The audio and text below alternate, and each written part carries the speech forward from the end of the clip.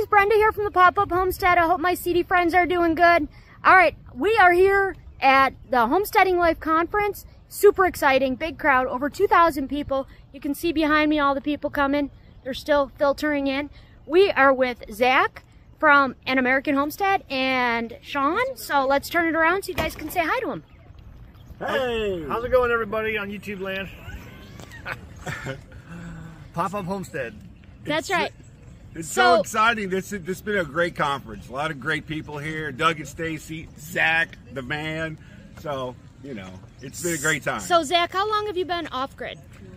We've been off-grid about 13 years now. 12, 13 years. Yep. And the first year you were off-grid, how did that go? Oh, it's like surviving. It's like you're in survival mode for the first couple of years, just trying to get all your infrastructure built up. And then after about 2 or 3 years, you look back, because you're doing a little bit every day, you look back and you're like, how did I do all that, or how did this all happen? Because it all adds up. And so that's why I try to encourage people, just do a little bit every day, and as you do that, you're going to look back at all of the things you've done, and it's just going to blow you away. And then you slowly transition into maintenance mode over a course of years, and that's a lot more fun. You know, survival mode is not very fun, but it's hard work. You have a goal in mind, and then you get to that goal, and then you kind of get into maintenance mode.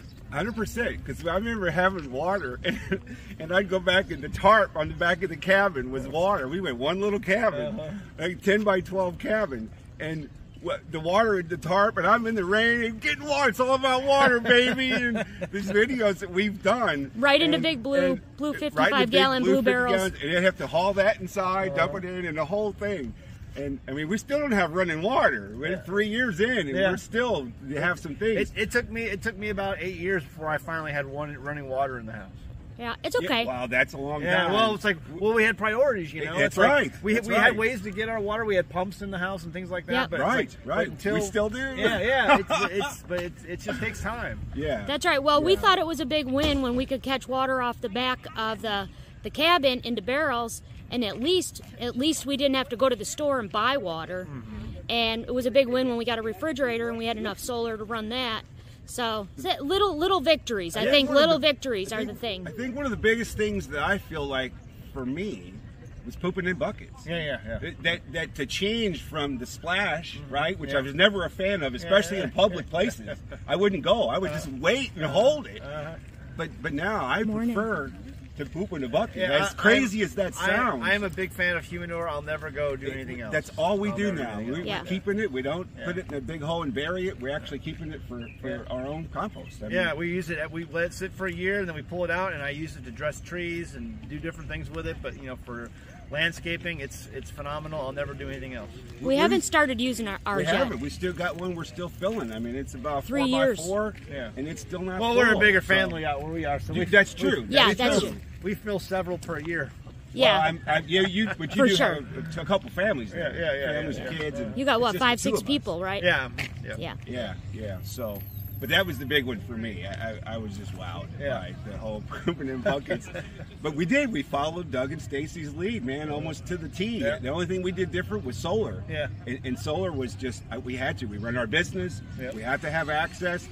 6 months going to the library, being on the laptop, working on the little bitty screen. I'm used to having 2 monitors, and it took some time to get that, but now we got it all set up. So it definitely took some time. It takes time. It's a learning curve, and it can be a culture shock for a lot of people. But you get through it, and one day after another. That's right. Yeah, this year our big win was we got a chest freezer, so now we can freeze the meat, because we raise meat rabbits and we process them, and chickens, and now we got a place to put them instead of just having to can them, pressure can them. So that made our life easier. But yeah, every year we found it got a little easier. We're looking forward to the hot running water. Yeah. Hot shower would be good. Right? Yeah. Hopefully this summer, maybe. We'll see if we stay home long enough to do it. In the summertime, I take cold showers because it's so hot, you know. Well, no, we do too. 100%. Yeah. I use the hose. We got a black hose that just lays in the grass, and we'll just pull it wherever and just use it. We live in the middle of nowhere, so who cares? Well, we also stopped taking showers every day. I mean, it may sound kind of crazy and dirty, but we don't shower once every maybe 2 or 3 weeks. Yeah. Literally. Yeah. I mean, so that hot water in the hose, there's plenty of water there. You wash your hair, and that's it. I mean, you know, you wash the parts, the underarm, the crotch, and all that. But other than that, I mean, you don't need to shower all the time. He even talked about it yesterday. You know? It helps me to at least rinse off and get wet. You know, to agree. When the work is going on in the summer, that I can get up refreshed the next day and get to work. But you know, these long showers that you're used to taking in the city when water doesn't cost anything. Absolutely. Yeah, it's definitely a better appreciation of water. I went and stayed with my mom the first year that we were here in Buffalo, and I was washing dishes at her house, and I kept opening the cabinet underneath to see if our bucket was full. It had to be empty, and I'm like, God, I conditioned myself to look and make sure I didn't overfill the bucket under the sink. And I'm like, oh, hers just goes out like a normal person. Yeah, like a normal person. So it's kind of funny. Yeah, but we're having a good time out here. It's a lot of learning, and it's good. It's a good experience to see a lot of people who are in this different stages that I have already been in. That's right. Now you're doing a class today, correct? Yeah, I'll be doing a talk today on gardening and defending your garden, doing battle in your garden, garden pests, garden pressures, things like that. Okay, and then that's you also awesome. do a powwow with Doug and Stacy and Curtis Stone. Curtis Stone. Yeah, that'll be later. We met Curtis Stone yesterday too. Very cool guy. Yeah. All right, well, cool. Say bye, guys. Bye, guys. See ya. All right. Oh, let me get my hand out of the way. All right, you guys. We're going to go check out this conference, buy some more stuff that we can't live without. There's the outhouses in case you want to see them.